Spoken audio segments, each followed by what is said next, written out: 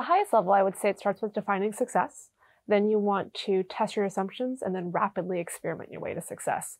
So in terms of defining success, it's taking a step back and being a little bit more open with how you do so. As opposed to saying, I'm working towards this specific metric, thinking about why you're working towards that metric. In terms of figuring out your assumptions, it's saying, what are the things I don't know? What are the things I don't know about my customers, my competitors, my stakeholders? And really, before you start to embark on implementing, to write down as an organization the assumptions you have and the unknowns that you have. And then around rapidly experimenting, the language I always use is to get lazy. So before you do a pilot or a beta test or an alpha test, to say, how do I get the answers to what features I should build, what product I should launch in an even lazier way?